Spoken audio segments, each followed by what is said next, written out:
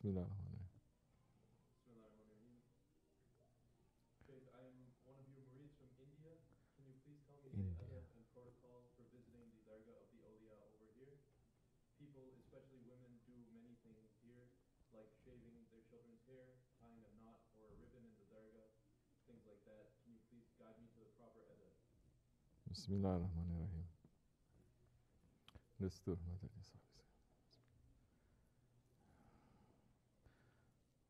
We're asking permission from our Shaykh, inshallah, to speak. Ask him to send us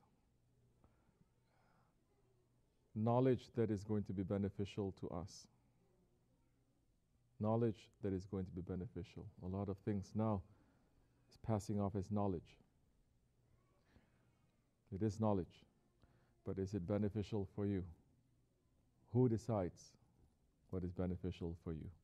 When it's going to be beneficial? This is important.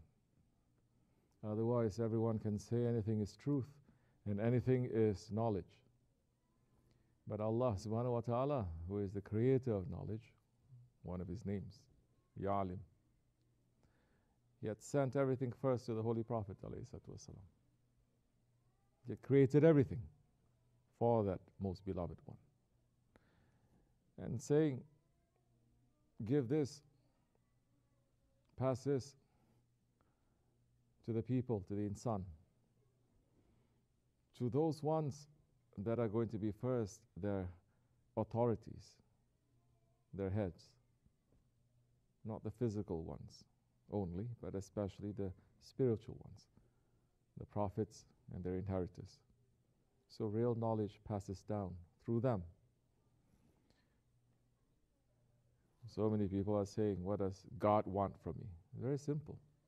He has said that over and over again to 124,000 prophets. The message never changed.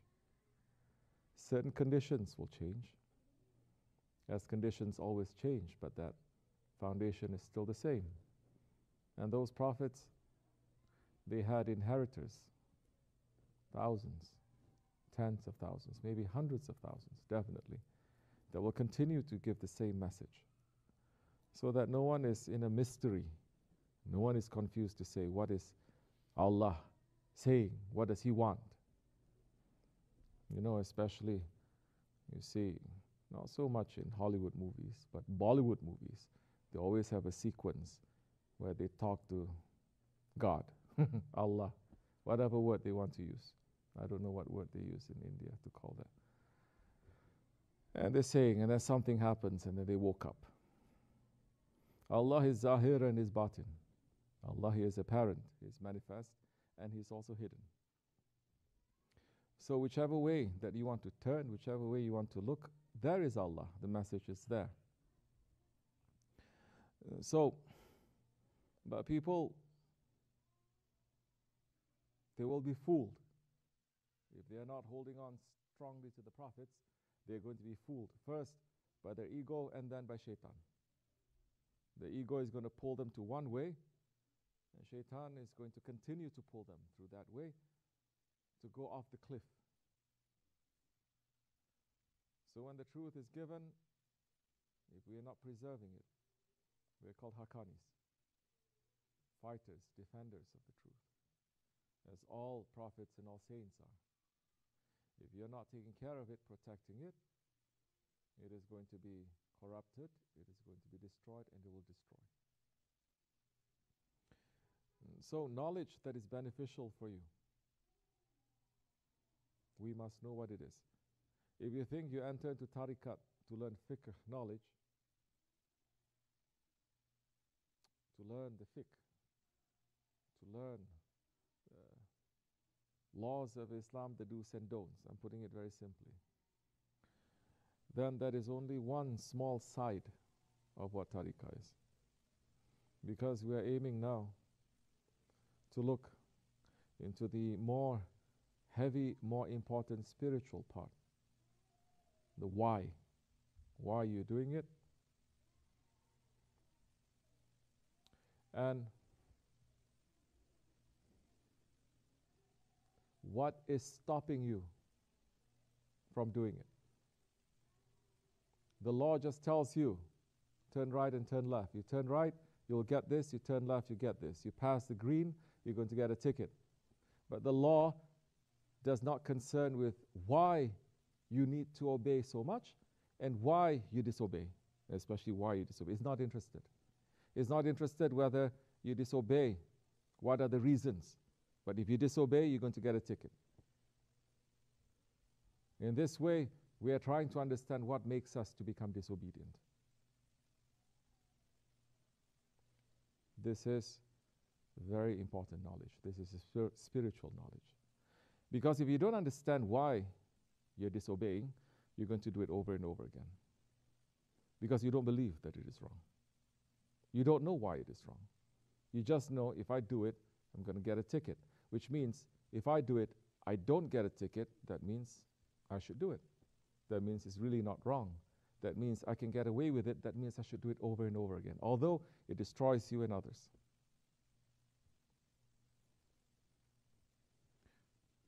India, as Shaykh Maulana and Shaykh Efendi had said, it is a land of prophets too. It is a land where so many of our grand sheikhs, physically they are buried there. Although in these days we can see that Shaykh Efendi had said, so many saints now they are no longer here physically in this world also. Their power is not here. Their secrets are not here. Maybe their barakat is here and there at certain times, but they've all moved to behind the mountain of Kaf, waiting for Sahibul to give the call. When they do that, you see so many wrong things happening to that country. So many curses that mankind, they're giving to each other. The punishment is coming down, but there is no protection from the saints because they are not there. They pulled it away. Why they pull away? Why they pull away that rahmat? So that the la'nat not to each other and the curse from Allah is coming, raining down to the people.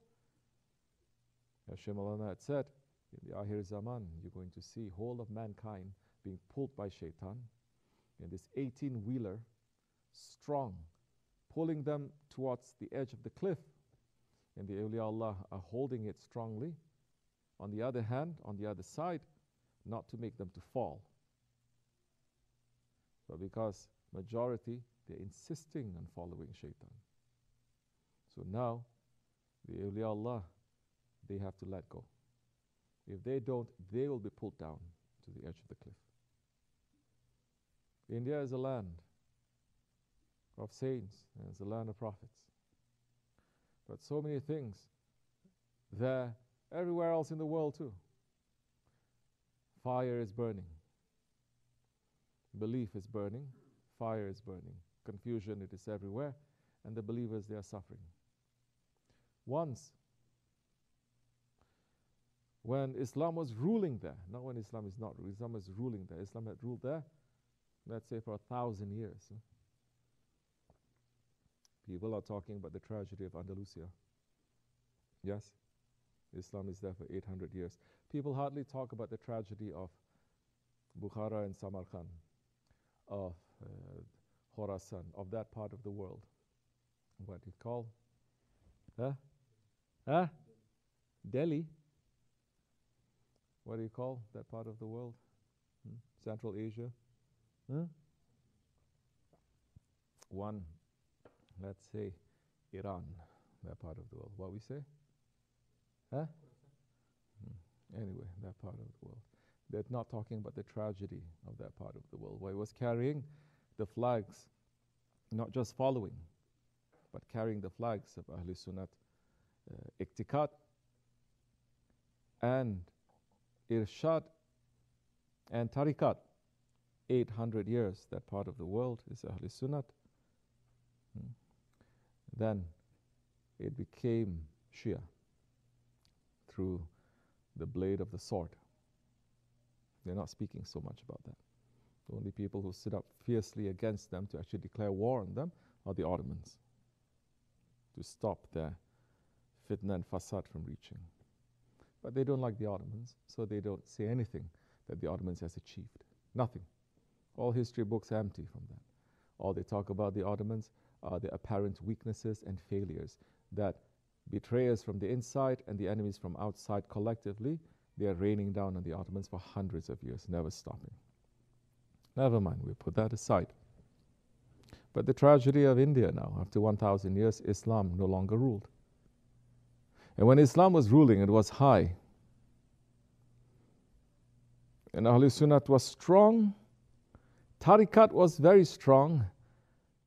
But when there is no proper Shariat coming from the sultans, through the ulamas, even whatever that is there, it's going to get corrupt.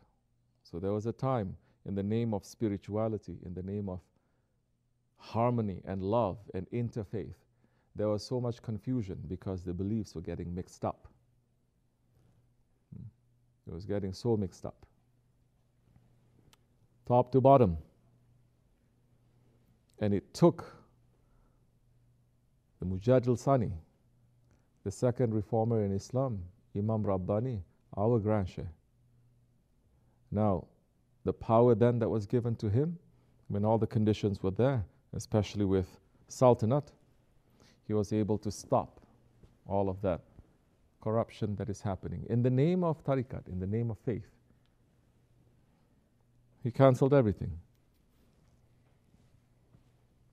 He says from now on, no more singing, no more dancing, no more whirling, no more mawlids, let's say.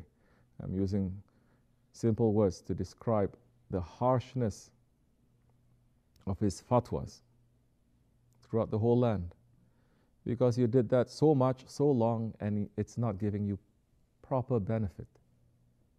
That knowledge is not giving you benefit, it's making you to become more in ghaflat, more corruption to enter. As I said, the beliefs were getting mixed up. I'll give you one example. The beliefs were getting mixed up, although it may not belong to the same era, but to show you when the conditions are right, corruption can grow very quickly.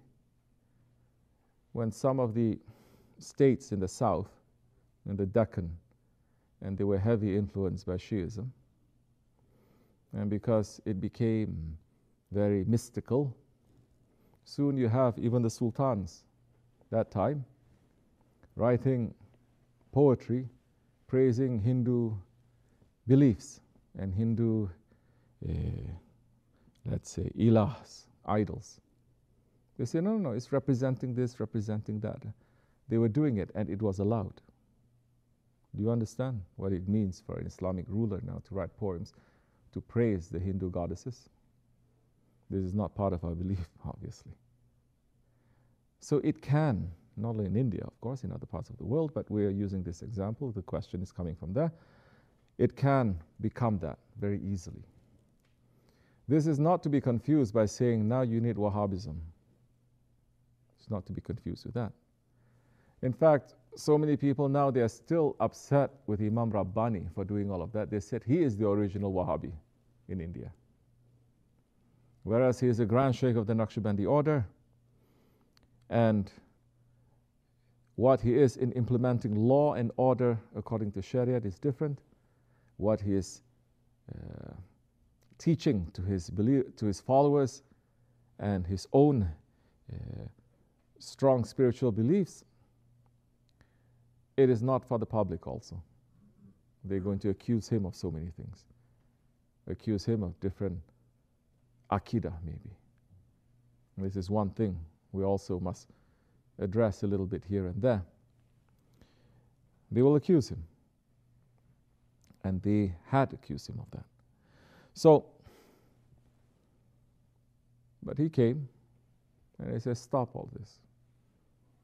No more of these excessive things. You're only going to call azan.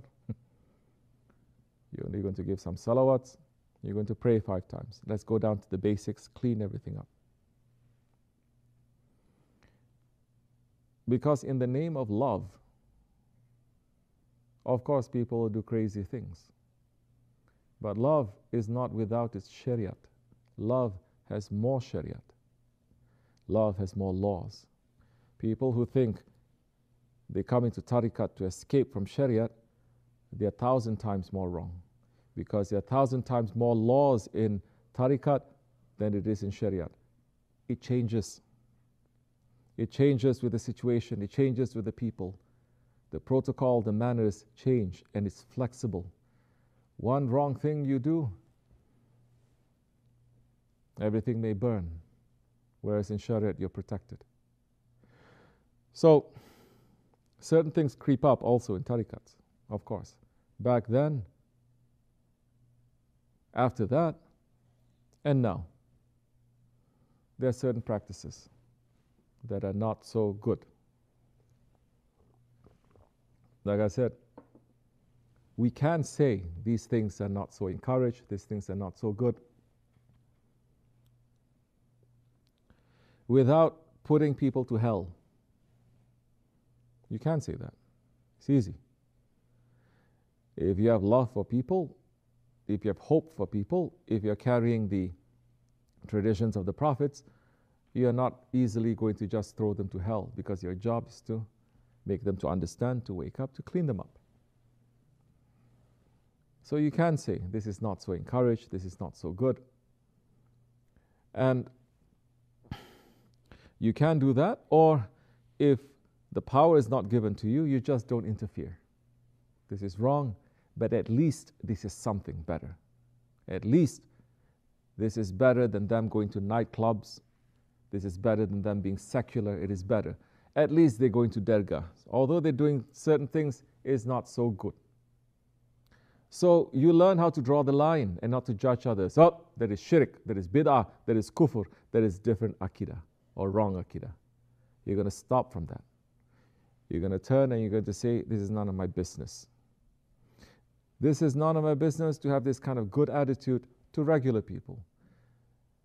What about it is to the shaykhs, or to those ones who are holding some authority that's given to them? More, you must step back.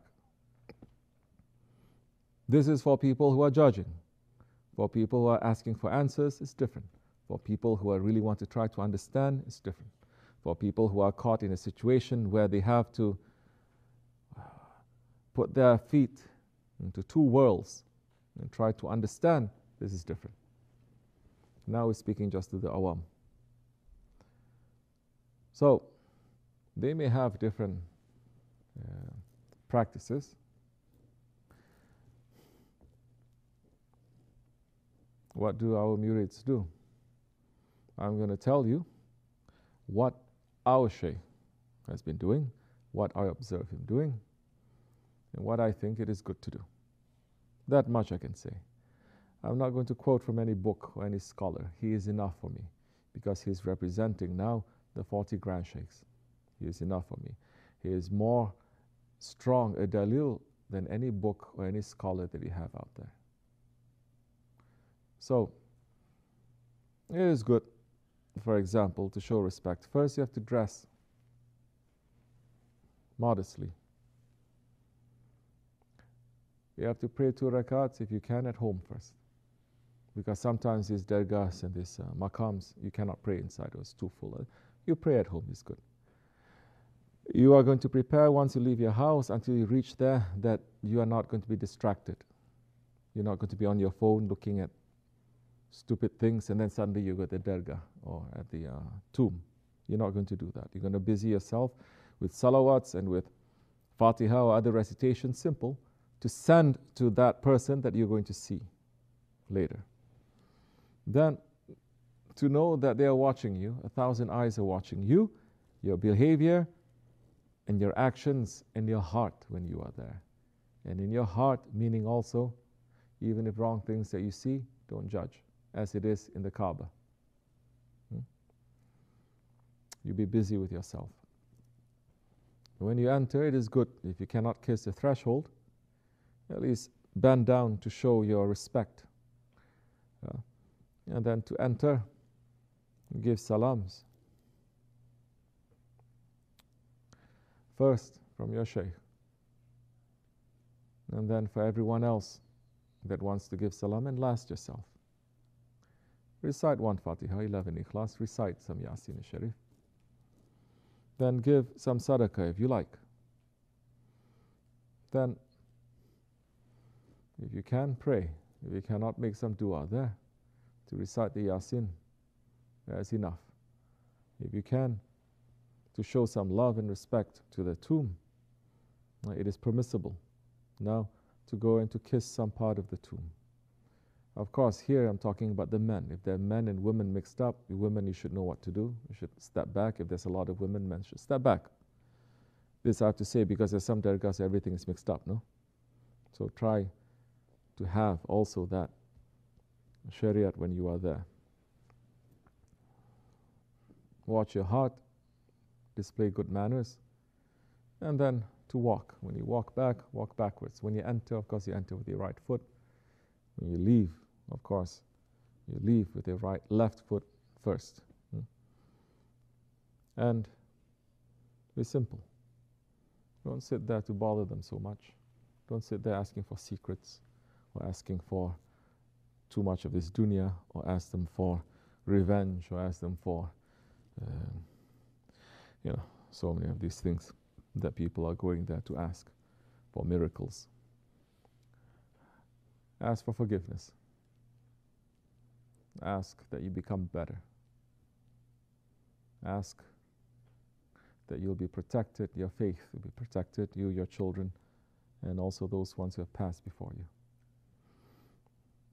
Then, if you like, this is good to do. Do some sort of service there, even if it's wiping some corner of the maqam, cleaning some corner of the maqam a little bit. Do that. And if there are people around there, especially if you see poor people that's asking you, give a little bit. If there are people that are irritating you or bothering you, try to walk away. Don't fight. Don't fight, but don't open your heart and your arms and hug them either. Understand? Just walk away. Know what is right and wrong and walk away. Inshallah, that time you'll get the benefit of that. All the other things that you want to do extra. Yes, sometimes it's according to the custom of the place. You're mentioning tying things. We don't recommend that. It's not necessary to go deep inside to open up 10 books and tell you the ruling of this and that. Not necessary. We're tariqat. Not necessary to do that so much. If you see other people do that, turn your face. You're not in the power or authority to tell them anything. They are not your responsibility. You're not really important for you to do that. I'm saying this because it's not the practice of our sheikhs. Other people do it. Maybe some saint somewhere is allowing them to do it. I don't want to get involved. You understand? So, if there are other things, for example, sacrificing animal, well, we sacrifice an animal when we're at U.S.A. alayhi salam's tomb. There is a slaughterhouse some way away from where the tomb is. We say for the sake of Hazrat U.S.A, we're sacrificing. The meat we given to the poor. That kind of sacrifice is okay. Of course, we're not saying take the animal on top of the tomb and you cut the animal. I have to say this because people might also think it is like that. It is not like that. You understand? And the purpose now, rather than sacrificing that for your own spiritual benefit, is to share the meat to the poor people. This is important to do also. So, otherwise, in the name of love, like I said, you do crazy things. And if it is not given permission, even those crazy things that you're doing may lead you to very wrong places. Those people in the beginning who were supporting those ones who were against to Hazrat Abu Bakr, Hazrat Umar, Hazrat Osman, they were using the word of the love of Hazrat Ali too. That time and until now, they're using that word of love of Hazrat Ali to make them to hate. It's not good. Prophet ﷺ had never done that. There is no emotional blackmail that we use in Islam. No. So we have to be careful with these things. Inshallah Rahman, if we are doing that way, our faith can be protected. If it's not protected, a simple thing, a confusion that happens here and there, it'll shake our faith and we're going to be in trouble. وَمِنَ اللَّهُ تَوْفِيقٌ. Al-Fatiha. Ameen. Assalamu alaikum.